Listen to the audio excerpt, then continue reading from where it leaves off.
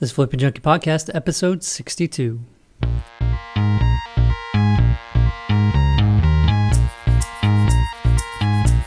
Welcome to the Flipping Junkie Podcast. My name is Danny Johnson, former software developer turned house flipper, flipping hundreds of houses.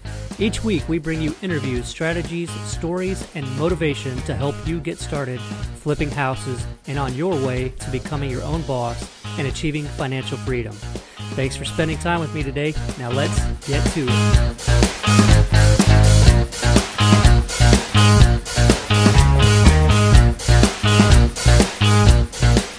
All right, today I've got Paul Lizell on the show, and I've been trying for months to get Paul on this show, and he's making so much money. He's added on a big addition to his house and has been GCing that, and was too busy to talk to me. But no, I'm just kidding, Paul.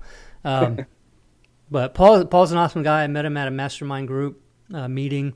He shared an awesome strategy, and I've heard of people buying houses online at auction before, but his strategy was incredible. I mean, he's just got this whole system nailed, and he's been kind enough to agree to be on the show and talk to everybody about what he's doing.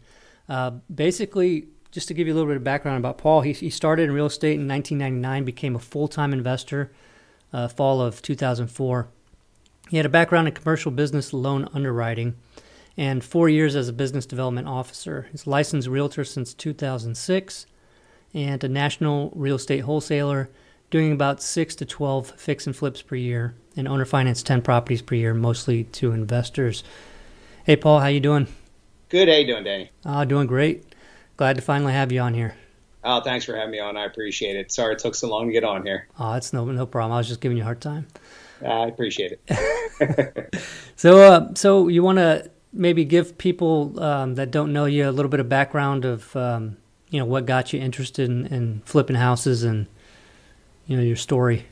Absolutely. So basically, this goes back to my late teens, late teens. I was working for my uncle while I was in high school. My uncle is a general contractor, and he does pretty much everything. And he had bought a couple of properties that one was duplex, one was a quadruplex that he was fixing up just to rent. He didn't do fix flips. He's never done a fix and flip. Everything he buys, he keeps.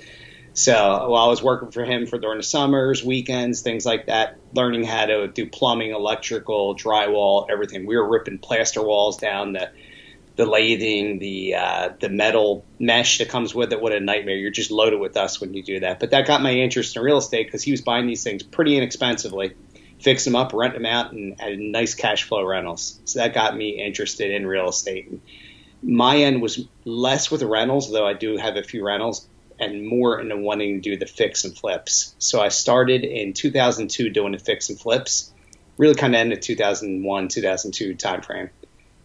Did about 3 or 4 year for the 2002, 2003 timeframe, then really started ramping it up at the end of 2003, 2004, and had 4 or 5 going on at a time, pretty much at all times. And did that, was doing extremely well with that, went full-time. I left my position with the bank in 2004, became full-time investor. Did great up until around 2007, 2008 when everything started with the bank. So I got hammered pretty good, as a lot of people have, right? So I had done 2 wholesale deals during that time period, right? So they were good deals. They were deals I could have fixed and flipped and normally would have wanted to do that, but I just had too many going on. So I wholesaled a couple, made a quick $10,000 to other investors there, and kind of decided maybe that's the model to go to. So I have less risk, less money out in the streets at all times. When you're doing these rehabs and you got, $250,000 per rehab going out, it ends up, tying up a lot of capital. Yeah. So in end of 2008, 2009, I partnered with another gentleman who was doing short sales, and the short sale market, kind of dried up at that point as well. So we got together, we just started to go into the wholesale model. We did that, and we were ripping at about 40 to 60 wholesales a year from 2009 to 2011. And we were getting big wholesale fees, and these were all bank owned too. Almost all bank owned. There were a few that we got from regular owners or off the MLS that were non-bank owned. But for the most part, these were bank owned properties. We had done a couple where we had $40,000, $50,000, $55,000 wholesale fees on them. So these were extraordinary. Oh, wow. We were really, really liking that. I think the first year we did it, we had 3 over 50 wholesale fees and 4 Nice. over 40 wholesale fees. They're great. They're Yeah. terrific. So we're banging it up. Then the market started to heat up. What market is this again? This was in Pennsylvania. In Pennsylvania. And we had done a couple in New Jersey as well. We had also done a couple. We kind of branched out a little bit in Ohio, but this is when I was still more regionalized in my area. Then we started expanding and going into different states. We were going into Virginia. We started going down to Carolinas, Florida, and we just started doing a little bit more and more. Now, the direction I wanted to go and direction my partner wanted to go at the time were 2 different directions. So we decided to just split up, go in those different directions. And we're still good friends. We still do occasional deals together. But we just had 2 different models that we were going after. And my model was buy all over the country and wholesale, and occasionally do some owner financing. He wasn't big in the owner financing side of it. So that's one of the biggest reasons we had basically wanted to branch off and go into different directions there. So he's doing a similar model that I'm doing, but he's doing more regionalized. Like he's hitting certain places in Florida where I'm buying literally everywhere. I bought in, it's now I think 36 out of the 50 states since I've been a few new properties here. I just got my first deal in Colorado, first deal in New Mexico. So 36. I have no intention of getting all 50, but we'll see how many I end up buying because there's states in the Northeast that you just don't really want. They're attorney states, and there's the additional taxes when you resell. Like Vermont has a land gains tax, I believe is around 15% or 12%. Oh, wow. Plus other, out-of-state taxes and all these things. So it really eats up your $22,000 wholesale fee becomes, 12 to 15 before all is said and done. So there's states that I'll avoid just because of that. But that's how I go where I am now. It's all bank-owned stuff for the most part. That should hopefully catch us up pretty much to where we are now. Any other questions on that as far as how I got into the bank-owned stuff? Yeah, no. So were you buying directly from banks or were you buying from REO agents?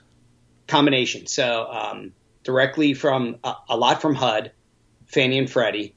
I try to avoid Fannie Mae as much as I can, although I just got 4 new deals through them here because they have the 90-day deed restriction. Of course, investors, and that's a bugger.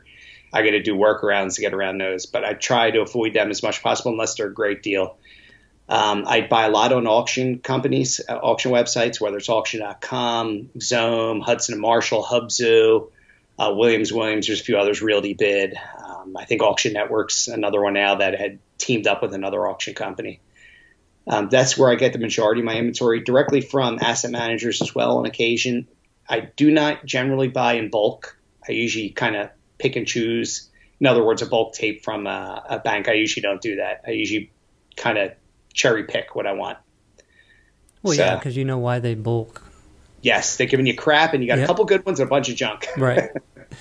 Yeah. So what are some of the workarounds for the Fannie Mae, the 90 days? So what do you do to try to make that not so bad? Couple different ways to do it. 2 new ways that I'm going to explore. The easiest way traditionally to do it is to buy it in a shell LLC. Just sell the rights to that LLC to somebody else. Then you don't have to go through the whole thing. You don't even need title insurance. You're not selling the property, you're selling the company. Correct. So that's one way to do it. A lot of people don't want to buy your LLC. They didn't set it up. So I've run into issues where I've got these shell LLCs and people want it in their own LLC. So we got to work around another way, whether it's off the HUD, doing it off the HUD, or doing it as consultation fee on the HUD. A lot of title companies don't want to do that, though. So there could be issues with that. Or another way is, and this is a new way I'm doing right now on a deal I have in New Jersey where I'm selling it to one of my other entities. And that'll get rid of the deed restriction because now there's a new deed. And then that entity will then sell it to the end buyer. Drawback is more expense, right? Because I'm purchasing again and then reselling. I'll buy it without title insurance this time and then resell it to them. So there are a couple workarounds that way. The other one is a trust, and I really want to look more into the trust. Now, I know HUD does not allow you to buy it in trust. I don't know if Fannie does, though, but that's something I'm going to start to look into. And are you talking about land trust? Correct, land trust, yeah, because I know a couple of people who in another mastermind I belong to who have done that, and that's something definitely to look into because then you're reducing your cost. You're just basically changing the beneficiary there. Right. Similar to selling a LLC. Right. Yeah, so that's a good use of a trust. I know that people a lot in the past were using land trust to hide, basically just make it a little bit tougher to find out who owns the property. Right. And they were saying, well, that doesn't provide you any real benefit other than that. And I guess in a case like this, it would be helpful too, because then you're not really transferring, you're not selling a property within 90 days and breaking that rule. Right. Right. So cool. So how did you, what were your first auctions? Well, first of all, I guess, you named several auction sites. What are your favorite sites? My favorites are, and the worst, the biggest pain in the butt, but they do have a lot of properties. Obviously, the big one, auction.com. They are pain in the butt, total pain in the butt. But you can get a lot of good properties from them. Xome is another one, Xome, Xome.com. They're very good. And what they do, they regionalize their auctions. So Southeast, Southwest, Northeast, Northwest, Midwest. So if you're looking in a particular part of the country, you can go to an auction that just has those properties in those areas there. That's a good one. Hudson and Marshall is another good one, although their website is so antiquated. It could be difficult on theirs. Realty Bid is a decent one. They have a lot of HUD properties. Hubzu, HUBZU, is another really good one.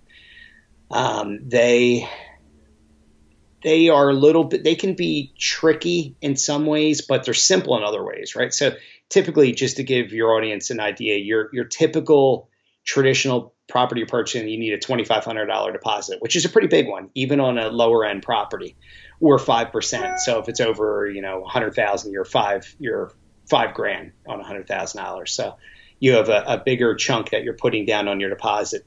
On Hubzu, it's a little bit different. They have smaller deposit amounts, so you can, have a little less risk out there. They generally want to close within 25 days, though. They can't always do that. Obviously, the title's not clear in a lot of these, and a lot of these bank-owned properties, just to warn a lot of people listening to your podcast, there are title issues, right, that need to get resolved and fixed. And sometimes they can take, 10, 12 days. Sometimes I've had them take 7, 8 months where they basically are putting it through quiet title. Yeah. They're going through doing stuff. And I've had that, and I don't mind that because that just gives me more marketing time to sell that property and potentially sell for more without having the money out there. So it can be a benefit for you too. Right. And so you're saying, it gives you time to sell them. So what you're doing is you're wholesaling them. You're selling them out as a wholesale with the contingency that you got clear title or something, right? Correct. Yes. Right. Okay. With the contingency. And occasionally on those deals, they haven't been able to deliver clear title, so don't buy them. Right. And then you're out of the assignment too. There's no problems. Right. Okay. Yeah, correct. Do you find that people have issue with that sometimes? Yeah, I had one buyer who I sold a bunch of properties to, and this happened, and I felt really bad, and he was pissed off for a little while, but there's nothing I can do. It was completely out of my control, and we didn't know until we went through the title process. So now when I sell to him, I make sure the title's good before I even market it to him, just because I don't want to bring him another one that goes bad. Right. But that's a rarity. That's the only one I've had in the last 2 years where I couldn't convey it because the title was just so bad. Yeah, and we don't hardly ever have that either. I think typically the only biggest problems that come up is with heirs. Where there's like 15 or 16 spread across the country. 3 of them are deceased, and so there's even more heirs. Some are in jail. Right. Yeah, there's always someone in jail, right? It's like always. So all that kind of stuff comes up. So it's not even just the auction properties. It's any kind of property. You're going to end up having these kind of things happen too that could happen. But so your process is basically to buy these properties on auction and then to wholesale the properties. So what is your typical, do you mind sharing your typical like deal flow of like checking online, what kind of thing do you like? And then you put your offer in, and then the whole kind of process of how you're doing those deals. Sure. I'll kind of give you like a sample. I have a couple deals that just were, well, I won them. They're not necessarily accepted yet. Okay. But most of these probably will be just because of how long they've been on the market. So I target the properties that have been on generally 180 days or more on the market because they're extra motivated to get rid of those, right? The ones that are on 30, 60, 90, there's not much motivation to sell those. So you're looking for the ones that were aged. If I find anything aged over a year, well, that's definitely something I'm really going to attack because they're going to take a low number on that. This is a Fannie Mae property. This is in Millville, New Jersey. It's listed at $112,400. Definitely a little bit overpriced. Probably should be in the 90s to move it, maybe even the 80s. It looks like I'll be picking this one up for $44,100. That's Nice. a penny made though. That'll be one where I have to, let the end buyer know how I have to convey it, or I'll just buy it, sell it to my other entity, and just go through there. There's no transfer tax in New Jersey per se, so the costs of doing that aren't going to be too bad. But New Jersey does have an out-of-state tax where you're charged if you don't reside in New Jersey and you sell property in New Jersey, you do pay a percentage. It's not huge, but it's something that takes, the government gets some more money. Thank you, John Borzine, for that. Well, it's good to know about those things because you Yes. end up surprised by it and have a slim profit margin. Yes, But it can definitely hurt you. So you definitely got to know. And I generally haven't done a lot in New Jersey over the last 4 or 5 years. Until this past year, I've done about 15 deals in New Jersey, and there's a ton of demand in New Jersey. A lot of investors. I mean, a lot of investors in New Jersey. A lot of the New York money flows down there, and a lot of the Philadelphia area where I am in the Philadelphia area goes over that direction too. So South Jersey is mostly Philadelphia investors attacking that. Mid to upper Jersey to North Jersey, there is a lot of New York money in there, and you can get some pretty good wholesale fees on that. So this is cool. That's what I like about it, is you're sort of buying all over the place, and, Yes. and not even even further than that from where you are. Oh yeah, all over the country. But okay, had so one in Alaska. what's that? Had one in Alaska last year. Cool. That I sold. Yeah, it was an interesting one. It was a nice little payout too. It was almost 30 grand, so it was a good one, well worthwhile. Where was that? It was way out in the middle of, well past Anchorage. I'm going to blank on the name of the city it was in right now. I could probably look it up for you. But it was all Eskimos in that area. It was an Eskimo town. It was like 3,000 residents. Yeah. Did you find some Eskimo investors that wanted to? I guess you did, huh? You found it and sold it. It was actually an end buyer who bought it to live in it, and it was one of those. It was a HUD deal. It's one of those that was vastly overpriced for jump. They started at 160. They finally dropped it down to 112. I won it at auction at 40. They originally didn't accept it until the listing agent redid a BPO and made it come in at 40,000, so they would take my number. They contacted me back. They took it. I listed it, sold it. I think I sold it for just under 80 on the MLS. I did nothing to it, so Nice. it was pretty solid. Yeah. Yeah, so for all the people that are like, there's no deals out there, because I went and looked and they're all priced at 112, 120. It's like, yeah, it's priced at that, but they'll take less, They will. over time, depending on circumstances. Yeah, absolutely. And sometimes you have to go into those secondary markets. Like it's one in Millville, New Jersey. It's obviously not a big market. It's probably about 25, 35 minutes to the south and east of Philadelphia. So it's a suburb, an outlying market. It's a decent little area. But it's not a high demand area. A lot of investors want to be, whether it's St. Louis or Phoenix or, even Philadelphia is a major market. They want to be in major markets, and sometimes you have to go to the secondary, third markets, the tier 2, tier 3, tier 4 markets to really find some good deals. Less competition too. It's a positive. That makes sense. Yeah.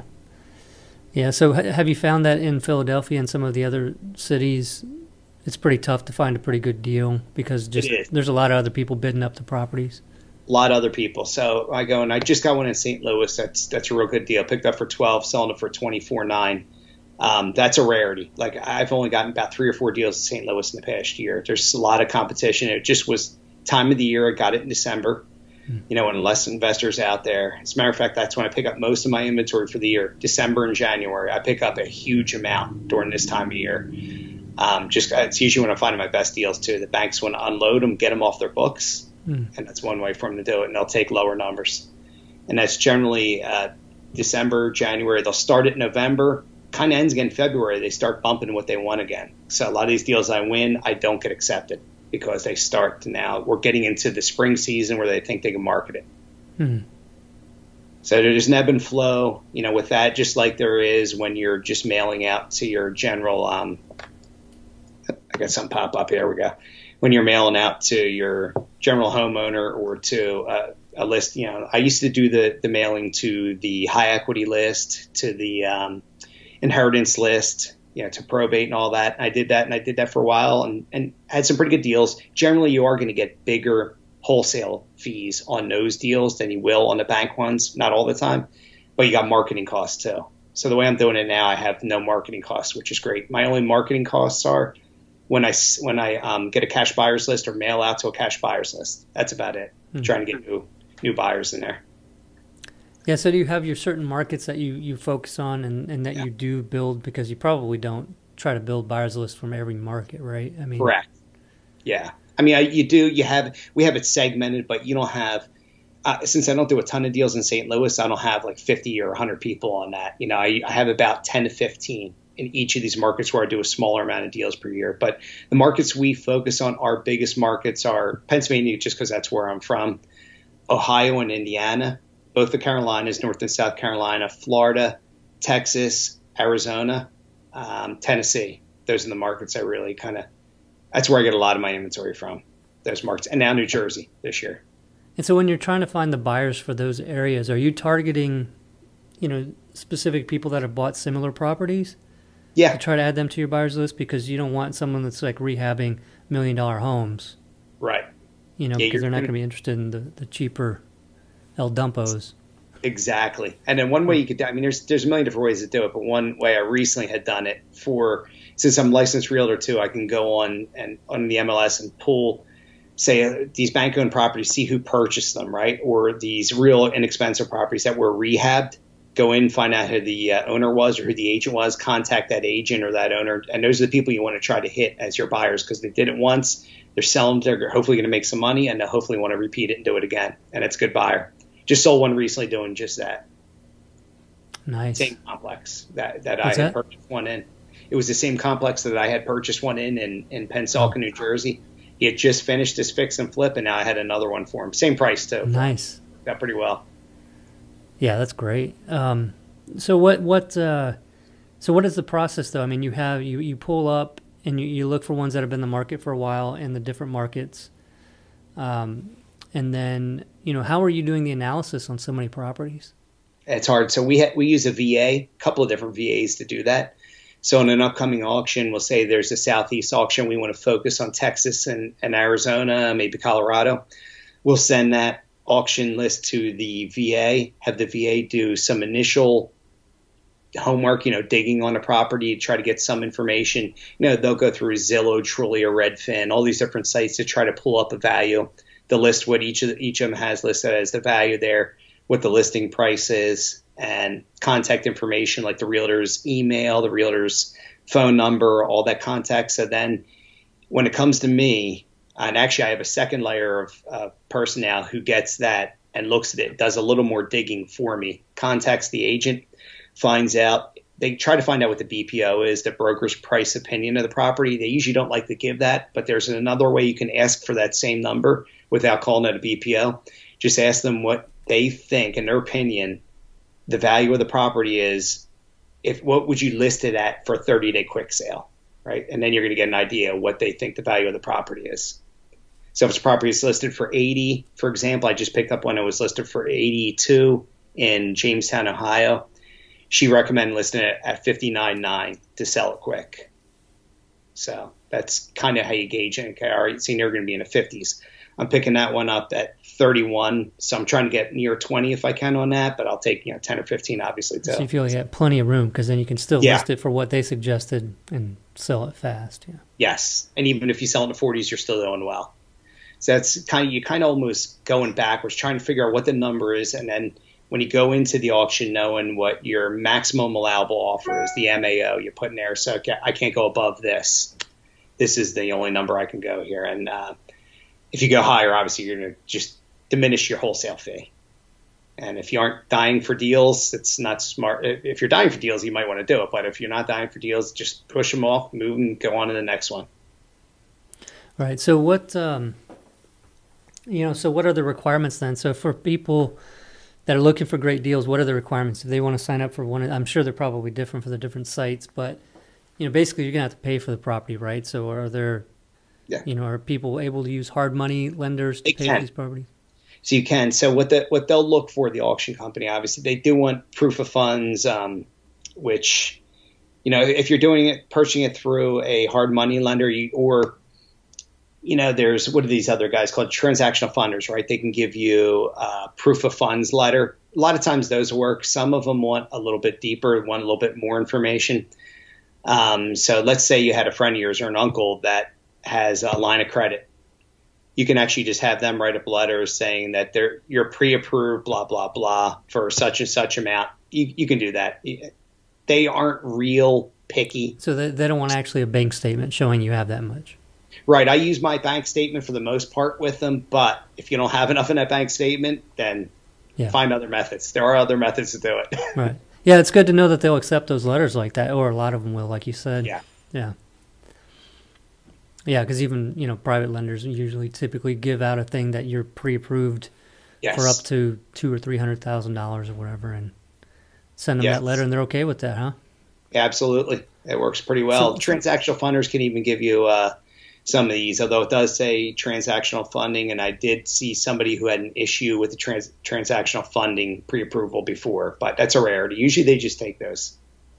Okay, and then so what's if you win the auction, what happens? Okay, so you get basically an email from them saying you were the high bidder at the auction. Please fill out the agreement of sale. They usually send it to you through DocuSign, unless it's Wells Fargo, who wants actual signed documents still. They want it in blue ink, and they want the original. Oh, wow. And HUD, same way. Both those want those. All the rest of them will let you do it DocuSign. Then you send that back to them along with the deposit, the $2,500 deposit. That goes out to whether it's your title company or to the auction company. Each of them are different. Some auction companies want to go directly to them. Some of them want to go directly to the title company. You send that in. They accept it. Boom. Then you're set up to go to closing, within 30 days. If they decline it, then you get your deposit back. Or they may counter you. And then you kind of decide where to go from there. Yeah. So do they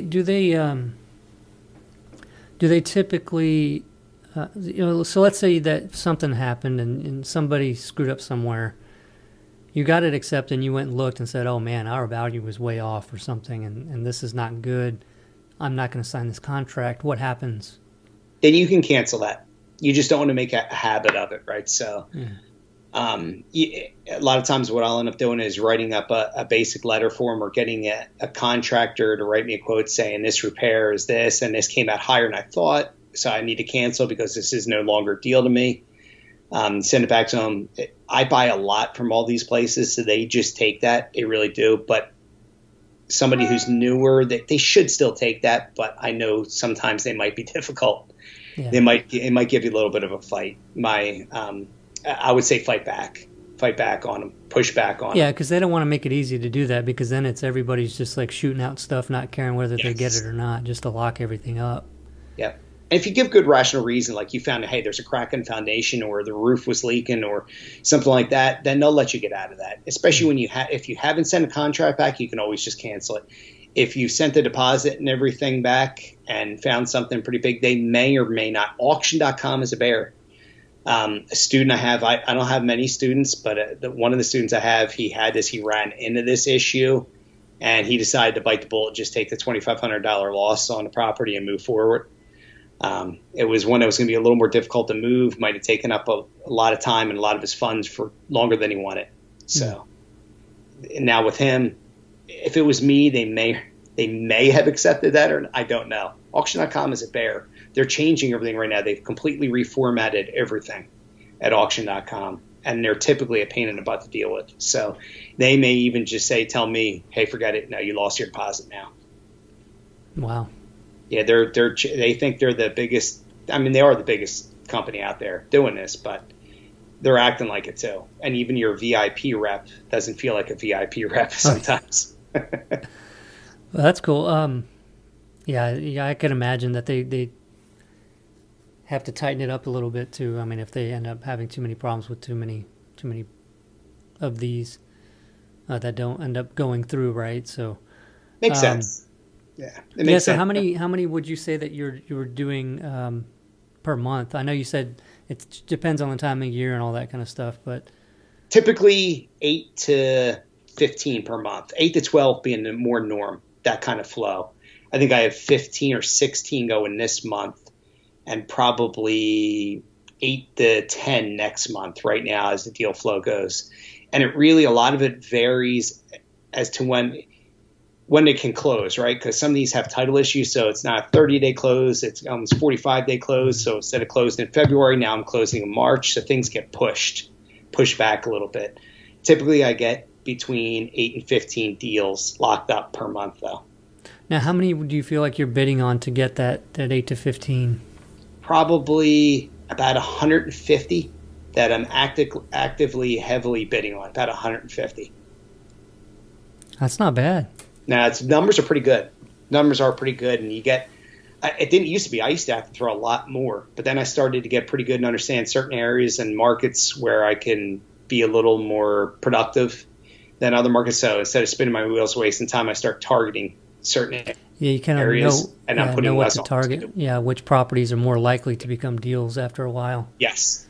Yep. Here's ones I look at them. No chance on this one. Doesn't have enough days in the market. Just not worth it. So just let it go. You'll see it come on auction 2 or 3 or 4 more times, and then maybe it's time to start bidding on it then. Yeah. And there's some that in bad spots that you don't want, that are, say, on a main street or right on a river where they're going to need flood insurance. So there's all kinds of different issues you can run into. Yeah, I guess you got to be real careful about that stuff. I didn't think about that at first, especially if it's, there's kind of a reason, right? Why? I mean, you're bidding on ones that have been on for a long time, and there's a reason for it. Yes. Maybe that's not always super obvious. I mean, yes, absolutely. There's underlying stuff. One of them we just closed on today in Oxford, North Carolina. This was a property that had title issues. So typically in the Carolinas, just a lot of double wides, right? A lot of double wides on the properties. So that a lot of people don't realize this, but the double wides are separate. They have a VIN number. It's a vehicle, right? So it's registered with Department of Motor Vehicles there. And if that has a loan, it's separate away from the property. It's actually a loan just on that, not on the land. So this one had an issue. There was no loan. This was paid off, but the person still lost a property. So what we ended up having to do is it's kind of basically quiet title. We got the VIN. We went to the Department of Motor Vehicles, got rid of that VIN number, got rid of that, and just put it to the property. So now it's officially a part of that property. So now there's no title defects, title issues with it, and we just closed on it finally today. But I had gotten that under contract in July, so it took a while. But it's a $17,000 payout, so I don't mind the time. Yeah, not so bad. And it was not much money in. It was only $21,500 property. So. Well, you didn't have to do any fix up, right? No fix up. Yeah, that's the big thing. Very good thing. Yeah. So I look for those, and I don't mind targeting those. I spoke to the realtor, found out what the title issue was. Spoke to an attorney. Had the realtor and attorney talk to each other a little bit to find out exactly how they can resolve it. He said we can resolve it, so then I moved forward with the purchase. This was a property that was under contract for $50,000 twice. So I knew the value was there. It was just a matter of getting rid of this so then we could turn around and sell it. I think we ended up selling for 43, which is totally fine. I was hoping for 50, but 43 is great. When you're paying double the money pretty much. Yeah, I'm just reminded of just the power of having a mentor like yourself or somebody that's kind of been through these things, because of these things that come up, like you said. Like, for a new person, if that would have happened, what would they do? Deal breaker. To take care of that. They would it's like, wouldn't do it. Right, and so you've been there and you've done those things. Yeah, so that's really cool, and that just a reminder for everybody. It's always good to find people like Paul, that can help you with that kind of stuff, because it's, there's so many thousands of things can come up, and you got to be able to work with somebody that you can call and say, hey, what should I do? And get some sort of educated answer on how to go about it. Yes, it definitely helps. A little hand holding. Right. I was going to ask you another thing was, being that you're wholesaling these properties, so are you doing assignments? Are you able to do assignments? Are you double closing? How are you handling that? So unfortunately with the bank owned, they don't allow assignments. So everything is a double close. So you're doing back-to-back closing if you can. Sometimes I'm holding these properties for 30, 60, 90 days, sometimes longer if there's title issues, right, to get everything resolved. So there's no assignments. They're all back-to-back closings. So you have to come with your money, turn around and resell it. That's the drawback to this business as compared to when you're marketing to, a regular homeowner where you can assign that contract, which is nice because then you don't have to put anything down other than, say, the deposit. Okay, and so they're okay with you getting even like hard money loans? Yes. Like it's not something where you say cash and then they get pissed because all of a sudden you're trying to get a loan on the property? You could put on there, see, there's two different options. You could put on there for financing or you could put on there for cash. I'll do cash because usually I'll get private money if I need private financing, and it's treated the same way because it's coming as cash. There's no loan documentation or anything like that with it. However, I have gotten Tempo Funding is a company I use that's up there in Brooklyn, New York, to do some of mine, and they do have a mortgage and do all that kind of stuff. They still don't care as long as they get paid. They don't care how it is. As long as it closes on time, they're good with it. Funds, as long as funds come to them, they're okay. Yeah. It's pretty much what it comes down to. Well, cool. And so where do most of these closings take place? They dictate based on who's auctioning the property, or what's... It's actually a really good question. So a lot of the banks will offer title insurance to you for free. In other words, they'll pay title insurance if you use their closing company. I've found that this is not the best way to go. There's a couple of reasons, right? I mean, they want to push it and they want to get it done quick. And then sometimes there's things they miss with that. The title insurance does cover you. However, they hit you with so many junk fees compared to what my title company charges me that it ends up being more expensive to go through theirs than it does through mine. And there's another reason. Almost all of their title companies do not allow you to do back-to-back closings. So, and thirdly, the other biggest reason is they are slow about recording the deed. So say you closed on it January 5th. They may not record that deed till January 24th or even February. They're so slow with that, these companies, because they're so backlogged. They're doing so much inventory for these banks. That's why you're better off using your own title company, paying for your own title insurance. You control the time frame more. If there's issues that come up in the title company pushes back. They're your bad guy, so you don't have to play the bad guy there. So you want somebody in your corner. So it is better using your title company. Then you can do back-to-back closings. So. Yeah, you just control the deal a lot more. It's not just, you're not in the dark about something trying to find out what's going on. So what? And so they don't have any trouble with you dictating where it's going to close? No, they're good with that. They're good with that. Well, that's nice. Yeah, that really helps.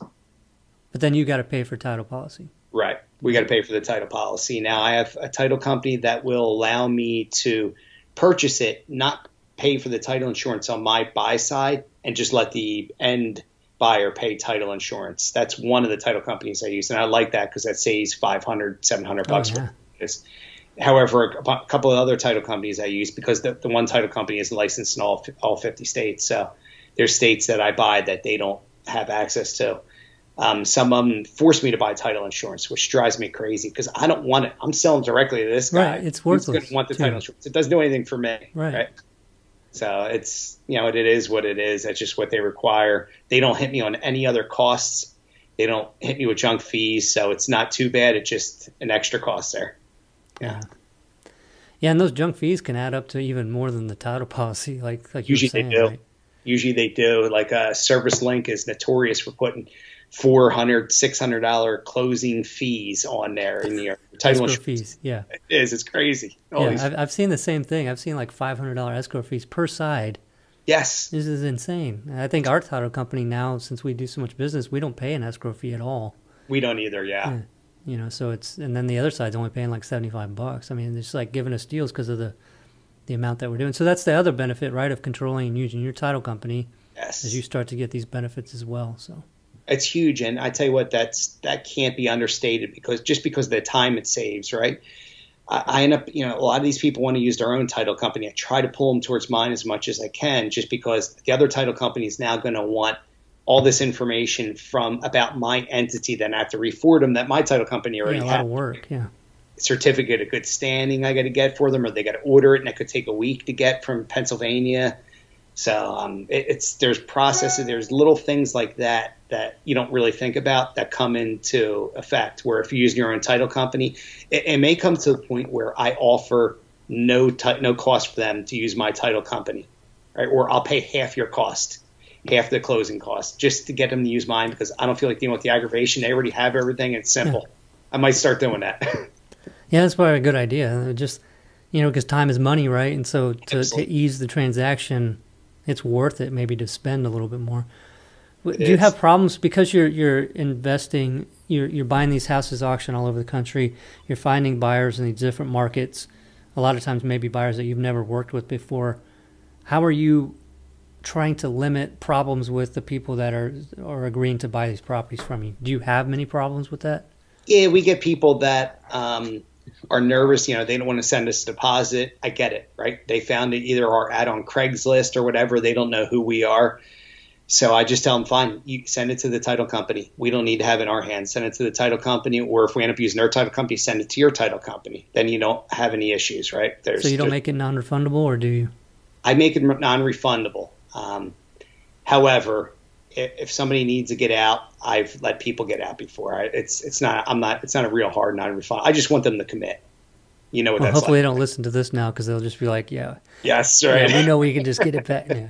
But yeah, I mean, we're the same way. I mean, if there's a legitimate reason, right? You know, we're not going to be, bad people. But, yeah. And I've had first time. But yeah, you want them to commit. And if they're not willing to commit, then you can't be sure that they're going to close on the property. It's going to cause a big problem for you. Yes. Then we have to remarket it. More time, more cost. That's another month. We have to hold the property, another month's worth of homeowners insurance and yard maintenance if we have to do that, depending on the time of year where the property is located. So, yeah, I'd rather not deal with that if we can do it. We had one where we had two buyers fall off. And they were both first-time investors, right? And it was just things they run into that made them nervous. Let them both go. And I'm glad we did, because we were going to be selling it for $14,500, and we ended up finding another buyer's coming in at $18,500. So it ended up coming back to be a benefit for us, right? Sometimes the better you get. Yeah, and the properties that we flip in retail in the past, when we've had something happen where the closing didn't happen, it's always like that. Oh man, especially when it's like the day of, you find out that there's some problem and they can't close, and you're like, man. But it seems like a lot of times though we end up with better buyers for more money, or like a cash sale or something. So always like hope for that, right? So if you have that negative thing happen, it's like, well, you know what, this is happening because I'm going to get a better buyer. And it happens a lot. And it does happen, right? So right, Dan. It happens more often than not. Yeah. Sure. So maybe we should be trying to have our closings not happen, right? Yes. Increase our profit margins, right? Right. Yeah. That's want to buy it? So that brought up, like your discussion there brought up another question for me too, was, what are you doing about insurance on all the properties all over the place? Do you have a nationwide company that will insure? Yeah. REI Guard is one. Affinity is another. Affinity is one I have used, but REI Guard is about half the price. Same insurance. I believe they both use Lloyd's of London. So REI Guard would be the one to go with right here. And, because that adds up. I have a ton of properties always under contract or being held. So your insurance could end up being, $1,000, $1,500 a month coming out of your account for all these different properties, even though they're $20, $30, $40, $50 a month, depending on them. Some of them are vacant policies and a little bit more, maybe 100 or 110 a month. When you have enough properties going out there, that adds up. So anyway, do they handle it like a builder's risk sort of thing, where you have like a rolling list of properties, you just add them and take them off? Correct. Yeah. So I get a statement each month from them. When I close, like for instance, I want to close today. Now I got to contact the insurance company, say closing happened today, no longer need the insurance. These are little checklist things that you need to remember to do. Yeah, I don't know how many times we've looked and said, how long have we been paying for insurance on the property we sold a year ago, right? It's like, oh man. I've been there, done it, paying months for it, and it's a pain in the butt. So I got to keep on that list, right? Yeah, it's like the investor nightmares. I've woken up before thinking about a property. It's like, you have these nightmares where like you forget that you bought a property and it's just been sitting there for years, and you just, you know what I mean? I was just like weird. Oh, get them all the time. Yeah, get those dreams all the time. It's kind of like back when you're done school or in college and you have dreams you're back in college and you got this exam. You're taking an exam and you haven't studied for a year. Yeah, same thing. It's the same thing, but an investor. You're at house. I got to do this. We're going to closing. We got nothing done. Yeah, I know exactly what you're talking about. I have those nightmares routinely. Yeah, well, that's how you know you're doing stuff, right? Yeah, exactly. I'm gonna check out REI Guard. We use APIA, which their website used to. I think it's called APIA Protects is what their new website is. It used to be REOINS, like REO Insurance, but I think now it's API Protects, and they're just out here outside of San Antonio where we are. They're in Castroville, which is a small city or town outside of San Antonio. I'm not sure. They've been real good, so I have to. But the Affinity, who I had used before that, was in Kansas, and they were pretty good and they were relatively inexpensive, but this company's half the price. So I'm switching to them. I'm switching. Check it out. Yeah. Hopefully they're cheaper for you too. Save you a few bucks and your listeners. Yeah, we'll check it out and see. Well, I appreciate it, man. I got a lot of stuff out of this, Paul. I appreciate it too. Thanks for inviting me. I really appreciate it, Dan. It was awesome. Yeah, great. And I'll have to have you on the show again, share some other stuff and some stories. Is there a place where... Hit me up. Yeah. If there's well, we're going to see each other in February, right? Yep. Next month. Yep. So is there a place for anybody listening who wants to get a hold of you and ask you questions or anything? Where should they go? Sure. I'll give you a couple of different things here. I'm going to give you my email, which is nice and simple. So anybody wants to contact me, it's Paul, last name Lizell @yahoo.com. And if they want to take a look at the website, a lot of the properties we have, it's housedealsamerica.com. And I think my email might be on there as well. All right, so housedealsamerica.com. And we'll put those on the show notes page. The show notes will be at flippingjunkie.com/62. So if you want to get, I'm also going to include links to all those auction sites that Paul talked about on that along with his website on flippingjunkie.com/62. All right, Paul. All right. Thank you, Danny. I really appreciate it. Yeah, had a good one. Have a great day, and sure to talk to you soon. You got it. Talk to you soon. Have a good one. Bye. Take care.